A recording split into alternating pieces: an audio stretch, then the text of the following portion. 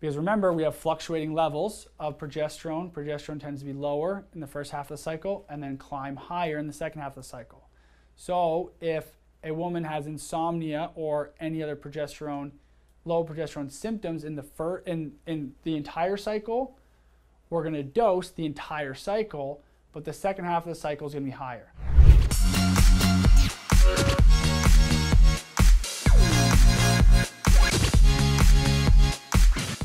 All right, this is what you can do for women.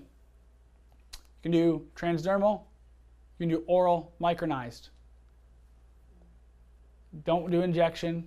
Apparently there's reports of causing tissue necrosis with progesterone injections of bioidentical, not the Lupron injections that they give for oral contraceptives. But the main one I'm doing is oral. The reason why is because allopregnanolone, which is that neurosteroid that's made from the conversion, that also happens in the liver. So when you take oral progesterone, some of that gets converted to allopregnanolone, crosses the blood-brain barrier, and helps with the sleepiness effect and the pain reduction. Yes, you will have some patients report some sleepiness with transdermal, but that is very rare. The sleepiness comes from the oral. So I use oral majority of the time. If finances are an option and patient has no issues with sleep, then I'll put it in the transdermal, because typically when you have a bias cream and then you add in progesterone, it doesn't double the price of the cream per month. It maybe adds on like $4 or $5 per month. So consider it. So this is where there's a lot of variation on how you can dose progesterone based on how the woman feels during her cycle. Okay? Because remember, we have fluctuating levels of progesterone. Progesterone tends to be lower in the first half of the cycle and then climb higher in the second half of the cycle. So if a woman has insomnia or any other low progesterone symptoms in the entire cycle, we're going to dose the entire cycle, but the second half of the cycle is going to be higher.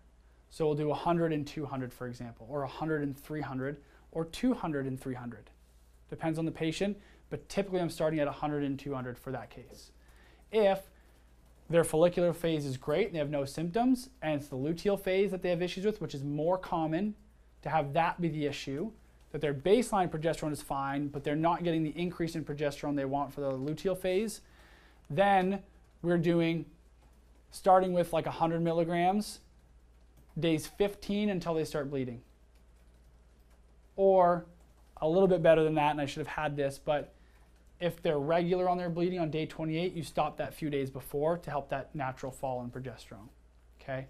But if it's all over the place with a cycle, which some women have that, 27, 32, 30, and it's all over the place, then you can just have them go until the first day that they start bleeding, or they know they're going to bleed the next day. As long as women are in tune with their bodies, they should be good with that. You can go up on progesterone. The highest I think I've had to go orally is about 300 milligrams during that second half of the phase. It's rare that I have to go higher than that. That usually seems to do well. Okay.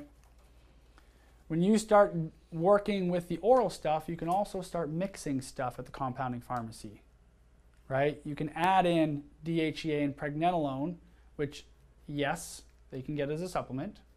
Yes, you can make money off that as a supplement, but it costs the patient more, right? They spend $40 a month on the progesterone capsule from the compounding pharmacy, and then they spend $10 a month on the DHEA, and pregnenolone's a little pricier, so maybe they spend $20 a month on that.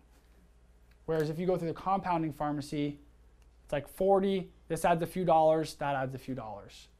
So it ends up being better for the patient. It's less pills they have to take, and so I just put it into one. Okay. The downside of that is if you want to make a change in DHEA and leave everything else the same, you have to write a new prescription. Okay. So sometimes if I'm concerned, what I'll do is I'll start a patient on them separately, oral progesterone, oral DHEA, oral pregnenolone, figure out what dosing works for them, then compound it. And then if we need to start playing with the numbers, we separate it again, figure it out, compound it back in, and go from there. Here are ranges for progesterone. That should be 300, but 50 to 300. DHEA is going to be 5 to 25, which we'll talk about soon, and then pregnenolone. How's everybody doing? Good. All right, DHEA. I know we already, yes, question. How often are you either rerunning your labs or following up as you sort of supplementing these pregnenolone, testosterone? Initially, usually around 3 months. But again, as I said with the testosterone, if we get to the close to the 3-month mark and we're still titrating up the dose per the patient response, I'm not going to waste money with lab testing. I'll wait. But usually within the first 3 to 6 months, I've done 1 to 2 blood tests. Once we get patients stable, most of the time it's once a year. And then if things hit the wall for whatever reason, then we look back and say, okay, let's, if, like with my patient, if we had increase, and she still was not getting that reduction in hot flashes, after about 6 months of trying, I would have been like, okay, let's get labs to really figure out what's going on here. Or I shouldn't say really figure out what's going on, I should say to maybe give us a piece of information we don't have.